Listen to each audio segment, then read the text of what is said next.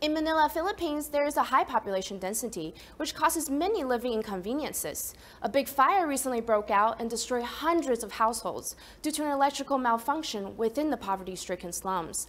Tzu Chi volunteers quickly responded to the scene with relief goods to comfort the 200-plus homeless families. 2 days ago, the fire was already put out, but one could still see white smoke coming out from the buildings. The affected residents were desperately searching for usable items amongst the ruins. Upon seeing that, Tzu Chi volunteers immediately came to distribute relief goods for the community.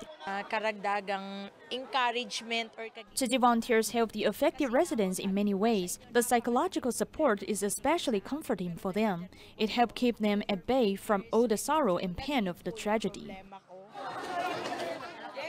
Volunteers distributed items included blankets, mattresses, cookingware, utensils, secondhand clothing, detergent, and bags of rice, with 10 kilograms, for more than 200 affected families.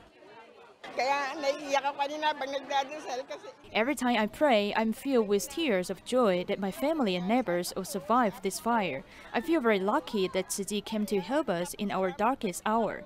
Thank you once again for giving us hope. We can finally sleep with our worries tonight, although it will most likely all be the same when we wake up in the morning, but at least we know we are not alone. With Tzu Chi volunteers by our side, we know that we can overcome any challenges coming our way. Other than material goods, Tzu Chi volunteers also provided spiritual support to the affected residents. They all prayed together and some even donated back to Tzu Chi.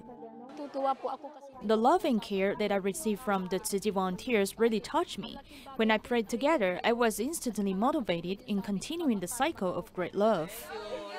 Inspired by Tzu Chi volunteers' unconditional giving, the affected residents are now motivated to reciprocate the care and filled with hope to rebuild their lives again.